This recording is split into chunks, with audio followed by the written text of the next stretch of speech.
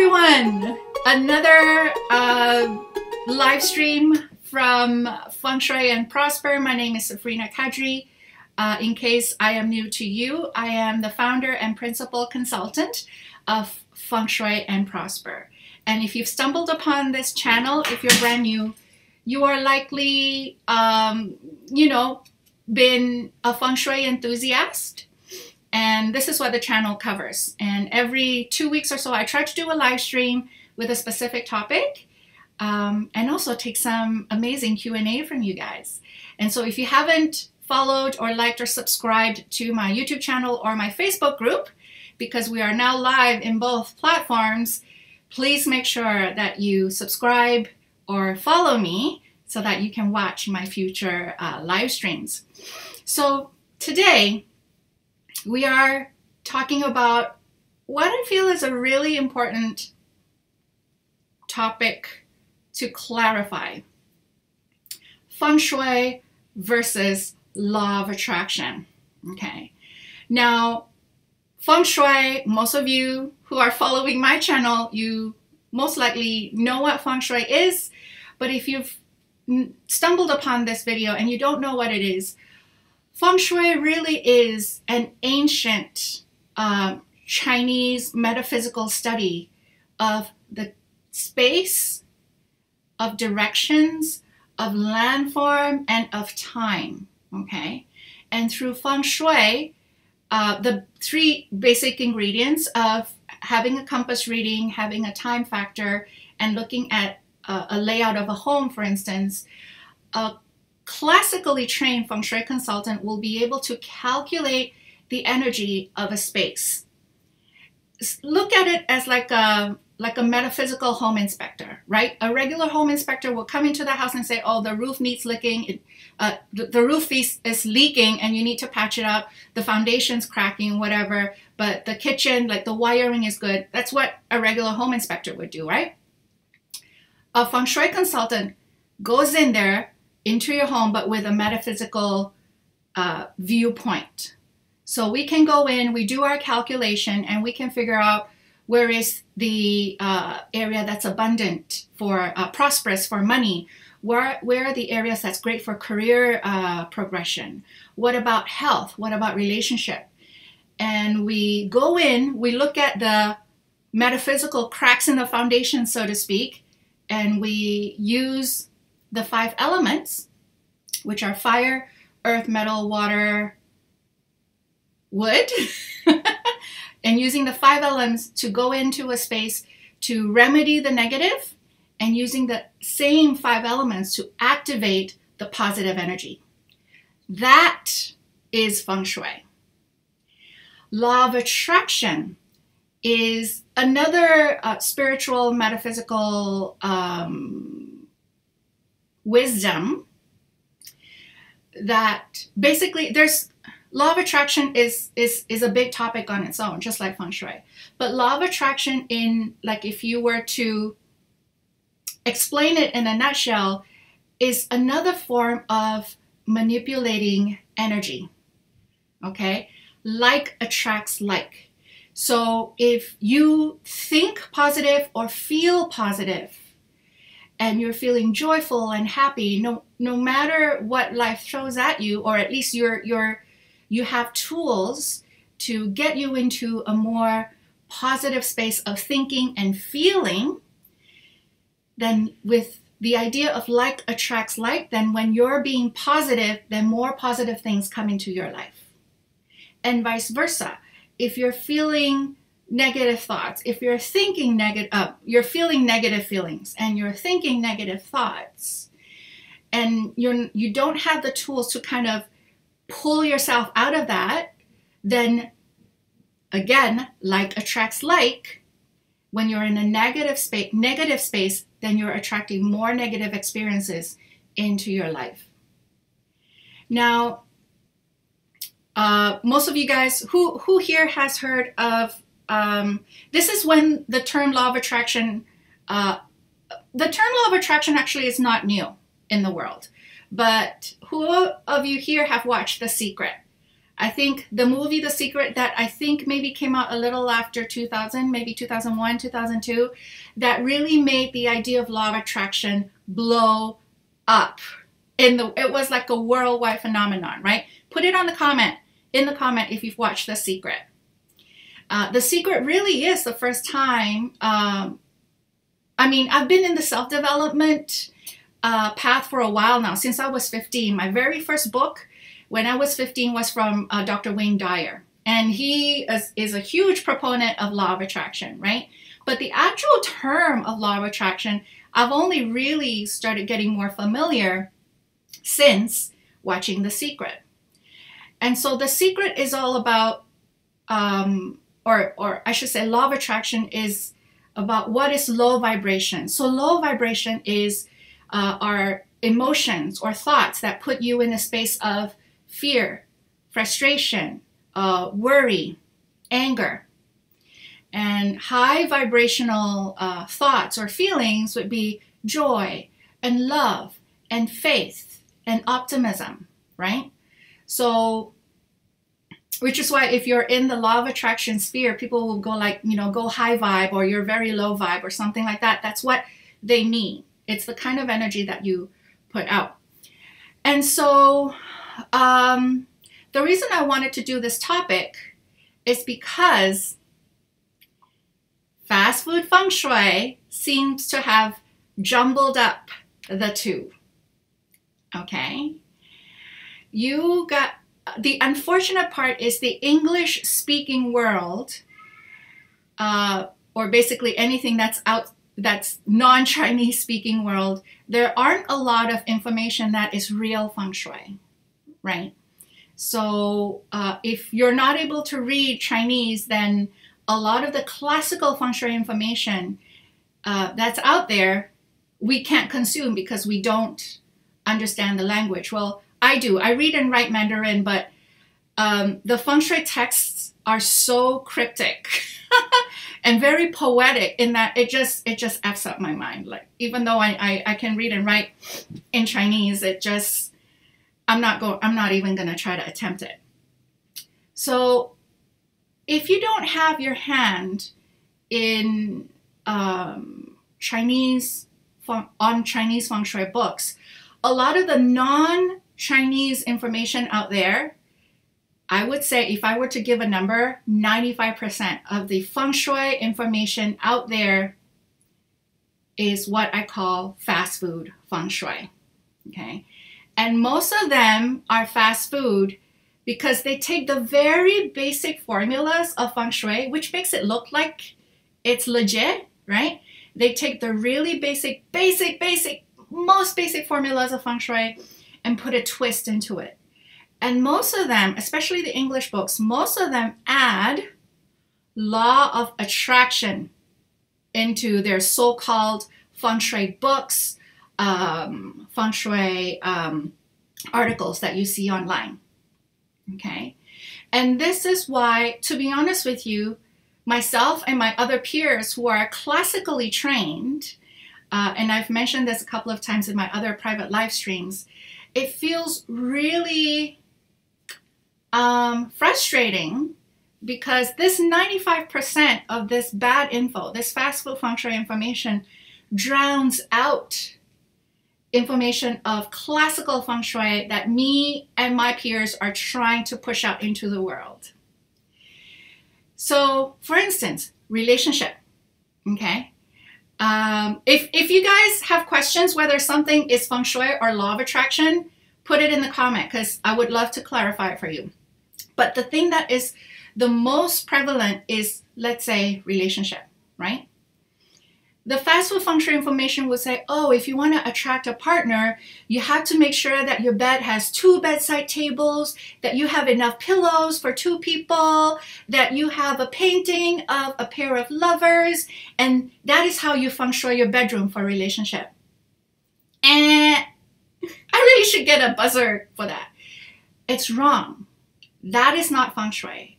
That, however, is what I call law of attraction decorating. Okay? If you want to activate relationships with feng shui, you can look at what are the directions specific to your home. So I can't go generalized here. It needs to be specific to your home. Find out where the most prosperous energy is for relationship, and you activate it with either of the 5 elements, right? Water, wood, fire, or earth, metal. But to put like the Mandarin ducks, or to put a painting of a pair of lovers, or to have 2 bedside tables, to have roses, bouquets of roses, you know, in your house, that is law of attraction decorating. Because, and I'm not saying it doesn't work. I'm just saying it's not Feng Shui. Okay? But what law of attraction decorating does is, what does it do? It makes you feel good that you're surrounding yourself with things that remind you of your desire, your positive desire to attract a relationship. Okay? Do you guys get that? So in terms of relationship, if you're seeing, let's say you're seeing that beautiful painting of a couple that you love, and you feel good, and you can kind of visualize yourself. Visualization, the power of the mind, is really big in law of attraction.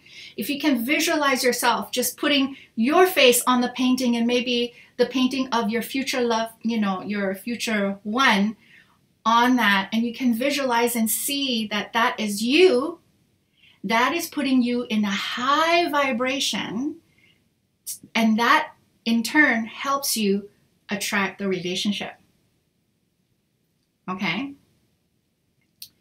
And Alana is talking about home office, or home, because now with the pandemic, everyone's home, right? There, you know, there are a lot of Feng Shui articles out there that says, oh, you know, if you feel frustrated because you're cooped up, and you feel very restricted because you're not able to go out of your home much, and you put paint postcards of the places that you want to visit when the pandemic is over, or whatever, right? That is fine, but that's not Feng Shui. That is law of attraction decorating, because that makes you feel less confined at home. That makes you feel like it gets you kind of daydreaming, that you and putting your desire out there that once the pandemic is a little bit more under control, that you're going to go and visit all these other places in the world. With Feng Shui, if you want to activate for traveling, for instance, then you activate the sky horse, which in all honesty is not something that I do very often, but now that I mention it, maybe it's something that I could add into one of the modules that I teach. But that's one thing that you can do. Or what about, let's say, career progression, right? Going back to the home office, career progression.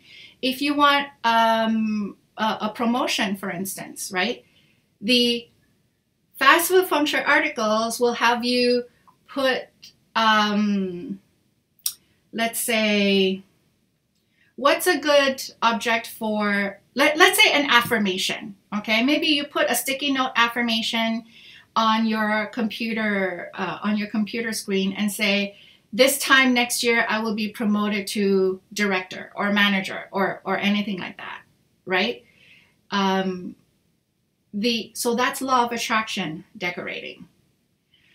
Feng Shui decorating is a little bit trickier, because in order to really more powerfully tap into career progression or business success, your work desk is really, really important.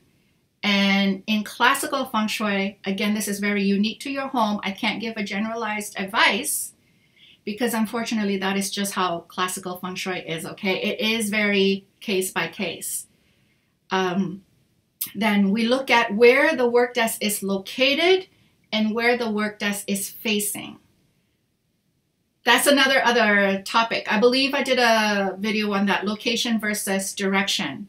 That is the classical Feng Shui method of tapping into career progression or business luck, Okay, you look at your bed, you look at your stove, you look at your work desk in terms of the location and the direction.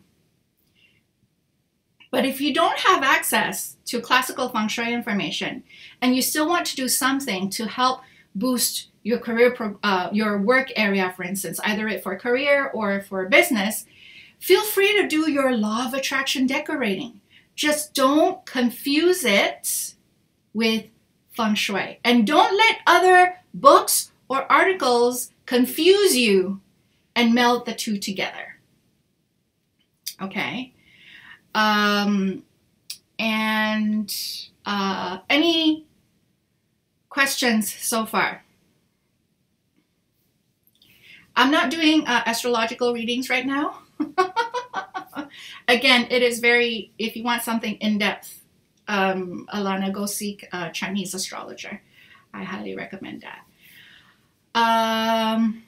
And so what else did I want to talk about feng shui and law of attraction?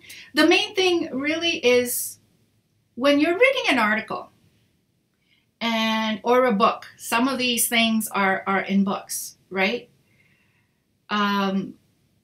Ask yourself, is this something that's more something that just makes me feel good because I'm surrounding myself with items that make me feel good? If that is the case, it's very likely law of attraction decorating. If you see a book or an article that talks about tapping into energies that is based on the period of your home, based on the direction of the compass, for instance, then that is more likely classical feng shui. Okay? Now, I do have a way that I do combine it together. And it's a bit of dangling a carrot in front of you guys here, but I am opening my registration for Manifesting Code. It is only open for those who join me in Feng Shui 2021. And I'll talk about it in another video, but there is a way to combine Feng Shui with Law of Attraction. So in Manifesting Code in December, we're going to do a masterclass on how we do the combination. So in Law of Attraction, for instance, you guys have heard of vision board, right? A vision board is basically, so for instance, let's say you have a goal that is business related or financial, money related, okay? So a vision board basically is you looking for pictures that would put you in a high vibration state relating to money. If your vision board is about money, okay? So maybe you put your dream car or your dream house on a board, or maybe your dream vacation and the kind of clothes that you wear, whatever it is that makes you feel wealthy or affluent, you put it on your vision board. That's Law of Attraction decorating, okay? And it works. I've done Law of Attraction for, like as in like a daily practice. I've done it for at least a decade now. My daughter's, 15, 16 years now. As in like daily practice, not like once in a while, inconsistent, mindset work, right? So you have your vision board now. Now we're going to add in that feng shui layer. In terms of feng shui, where should I put this vision board? Where in my house, again, I don't do general feng shui because classical feng shui is not general, okay? In that masterclass in December, I will talk about where in your house you can put your vision board or your other Law of Attraction decorating in terms of finances, in terms of health, in terms of relationship, and so on and so forth. So then you're kind of looking at your home and at your layout to see, okay, where are, based on feng shui, the directions or the areas in my house that have this energy that I want to activate, and where can I put my law of attraction decorating or vision board or whatever other stuff in that specific area. So then that's marriage made in heaven. Okay? So that is kind of something that I've kind of just put together since like maybe a couple of years ago. I believe once a year I do a masterclass on how to combine these two, but put that aside. This live stream is basically to help you clarify and also to put you on alert, so that every time you read through a lot of these articles that tell you to put all these pictures or items that make you feel a certain way, I'm not saying it doesn't work.